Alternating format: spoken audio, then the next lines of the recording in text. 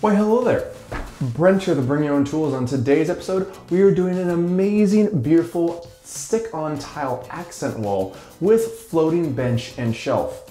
If you want to know how to do it, keep on watching. Let's get started.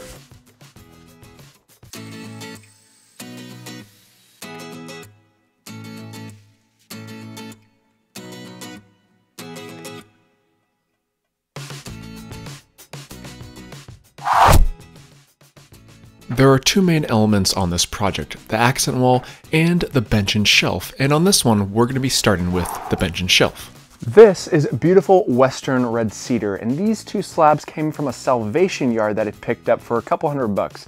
They're gorgeous, they just need to be planed down and sanded properly prior to install. So let's get to that and then we can get to install. Now these slabs are quite flat, so I don't actually have to plane these down, but to make life a little bit easier on myself, I do put it through my router planing system to get a nice even surface on two sides for both of these slabs.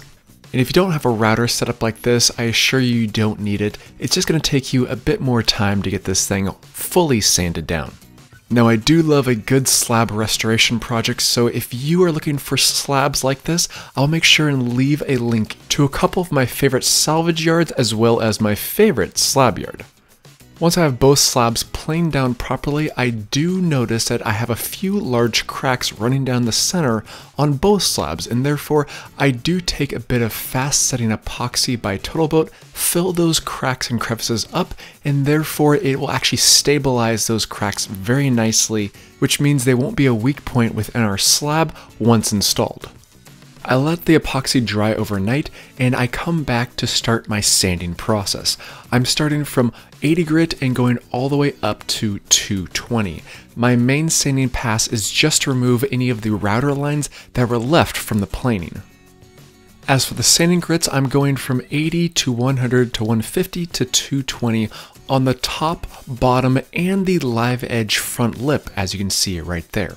The sides and the back side don't have to be sanded at this point because we're going to be cutting it to size once we get on site. This Bosch random orbital sander does do an amazing job on all of these surfaces, but I always highly suggest taking a soft sanding pad with some sandpaper and sanding all of the areas where it has a unique shape, because it does an amazing job at getting into those tight-knit crevices that a random orbital sander just is not able to. Once we have both of these slabs fully sanded down, I want to make sure we determine the exact dimensions that we're going to need prior to finishing, which is why we need to start installing our hardware. If you're an avid BYOT follower, you know how much I love a laser level because it gives you true level and makes life so much easier. So after we determine the exact placement of where we want our height to be for our bench, I then figure out exactly where all of our stud placements are with a stud finder. Finding your stud locations at this point is very important because you want to make sure that we're evenly distributing the weight of this bench across as many studs as possible, which will provide the most secure holding strength for our bracket system. And for our bracket system, we're going with 1/8 inch thick L-metal. This is an extremely strong, durable steel, and this means that we're going to have a tremendous amount of strength. I'm easily able to cut it to length with my angle grinder and a metal cutting blade. Once I determine the length, I do mark a 45-degree angle on both sides and cut off one tab, and only one tab on each side, because we're going to have mitered corners between the transition of the back bracket to the side brackets. On the side that's attached to the wall, I drill 1/2 inch holes at every single location where there's going to be a stud. However, on the lower area where it's going to be holding up the shelf, I drill 1/4 inch holes on the ends as well as every other foot. Once all of our holes are taken care of, I do realize that you will be able to see the fasteners on the bottom of our shelf. Therefore, I take a countersink drill bit that's specifically designed for metal and make sure that those are properly recessed in order for our screws to lay flush. However, I'm not doing this to the side that we're going to be attaching to the wall because I want as much meat on this as possible, and a larger screw with a somewhat flat head is all we need for this application. Once I fasten both sides of our bracket, I know it's perfectly level because of our laser level, and I secure the remaining fasteners. I also secure our side brackets, which I cut exactly how I did the back bracket. As for our shelf bracket system, you can cut it and drill it exactly the way we did our first row. However, I didn't use a miter technique in this case because I wanted a more seamless look that looked better in the end. Therefore, I just cut a small square out of one corner on each side of the bracket, and therefore it perfectly fits snugly into place as long as you obviously cut it to the correct length. I fastened both side brackets down for our shelf, and luckily for us, this is all we need for our bracket systems. Now, if you wanted to, you could just install your bench and shelf at this point, but we really want to dress up this entryway, and therefore we are going to be prepping the surface for our stick-on tile accent wall. But the one thing you need to think about when installing this type of accent wall is to really prep the surface so this adhesion can stick properly. I take 100 grit sandpaper and sand over all of the wall surfaces multiple times, and then come back with a solution of TSP and water to wipe down any of the loose dust and debris that was made from the sanding or any grease that has been on there for potentially years. This is a really important step to have proper adhesion between our tile and the wall surface, so don't skip this one, even if you think the tile is sticky enough. As we wait for our boards to dry, it's now time for our accent wall. For that, we are using these already prefabricated accent wall tiles from Tic Tac Tile. Now, this is really nice because of the fact that it has a nice quality finish on the front, but it actually has a foam backer with an adhesive back to that. That means we can just peel and stick and do this extremely quickly and easily. The first things first, we need to figure out if this base is actually level. So I have our laser level set up over here, and as you can see, height-wise, we're good over here, but if you take this and maneuver it this direction, you'll see that we have quite a significant difference. It's about a ½ inch.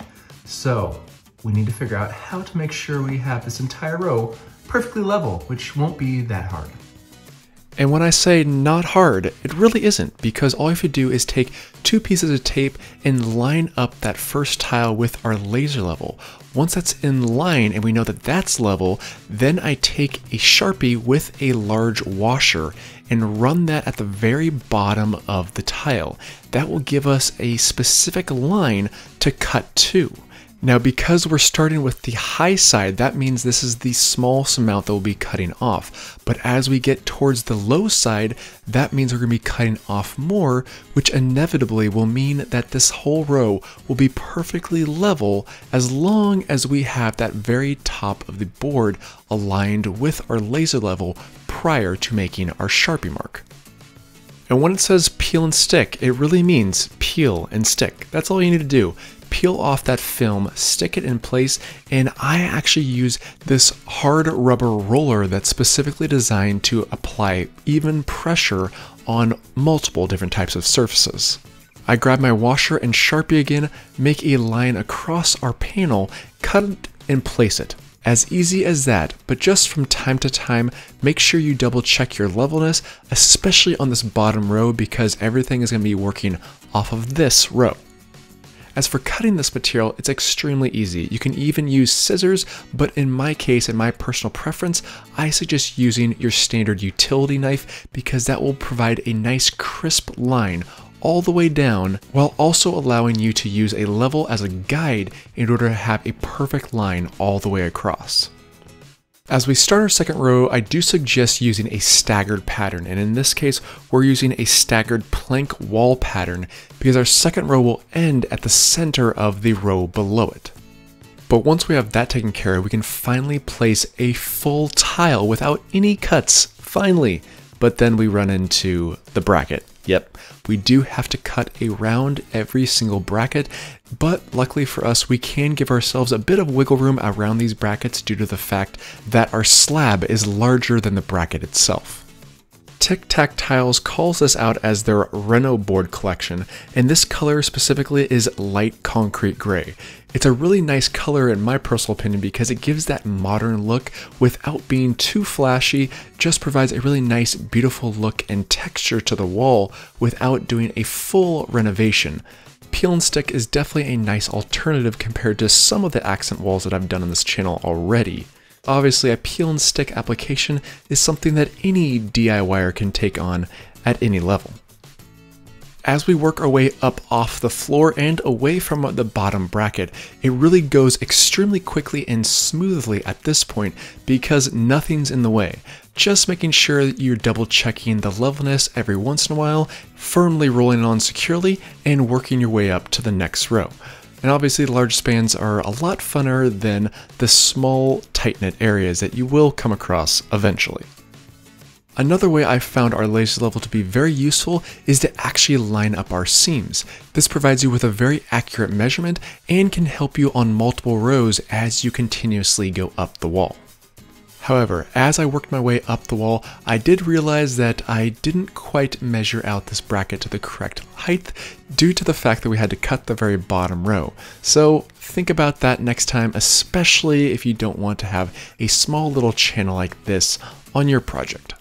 But we of course made it work, and if it does come loose, we can always spray a little contact adhesive spray in there in order to have it bond more securely since it's such a small section. As I make my way up to the very top row, I do want to emphasize that it doesn't have to be extremely tight at the very top.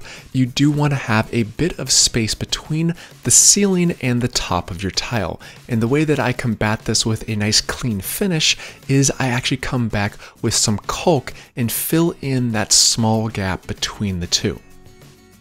As I make my way to the second wall, the only thing that I have to tell you on this one is the fact that this product is easily able to maneuver around outlets and light switches, which is really beneficial, especially to have a nice seamless look in the end. At this point in time, I do want to say a big, huge special thank you to Tic Tac Tiles for sponsoring this week's video. They personally reached out to me and provided all the product for this project, and the fact that this product is 100% waterproof, very resilient, and very DIY friendly means it's a win-win-win in my book. And if you want to check out this product or any other of their amazing product lineups to choose from, I'll make sure and leave a link in the description box below. Now, getting back to the project at hand, because we have an outside corner right here, I grab a piece of J-trim, position this right on the edge. Therefore, you have a really nice even seam across the drywall as well as our Reno board. But once we have that in place, I grab some white caulk and fill in any crevices along this piece of trim around the base to tile as well as ceiling to tile locations. But as we wait for our caulk to dry, it's now time to cut, finish, and install our slabs. I cut the back of each slab to give us a nice crisp line, as well as cutting any excess on these boards. I always suggest cutting a little bit long because you can't come back from cutting too short. Just give yourself a little bit of space before you get these beautiful boards in place. One thing I had to think about ahead of time is the fact that the L metal is actually ovaled slightly in the very inside corner.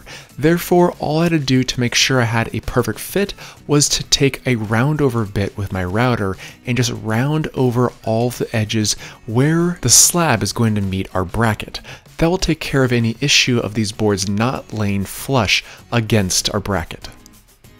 Now that we have these boards cut to the correct length as well as rounded over, I do grab my sander and go over it once more with 220 grit sandpaper, then take some mineral spirits and clean off any of the loose debris that's left on it. However, the mineral spirits will only get so much, so I do go back with a tack cloth and remove any of the excess sawdust that the mineral spirits didn't grab. Once that's taken care of, it's now time for finish, and for most projects of mine, I do love myself some satin armor seal finish by General Finishes. I apply a heavy coat with a foam brush to the entire bottom side first and then work my way to the top. With this finish, you do want it to soak in for approximately 5 to 10 minutes and then wipe off any excess. And I do want to make sure that you wipe off any of the excess and let it dry thoroughly before applying a second coat. I did apply 2 coats to this product because this wood was really dry and needed multiple coats. But now that I have multiple coats applied to each board and wiped off any of the excess, I decided to start installation right away because these things can dry in place. Once I like the positioning of the shelf and bench, I secure them in place with black deck screws. Now these deck screws I'm using mainly because 1, they are black, and 2, they actually have a flat head with a star drive which fits perfectly for the holes that we pre-drilled. Because they were pre-drilled, they were very easy to install, and all we have to do is reinstall our outlet cover plate, and guess what? We are done!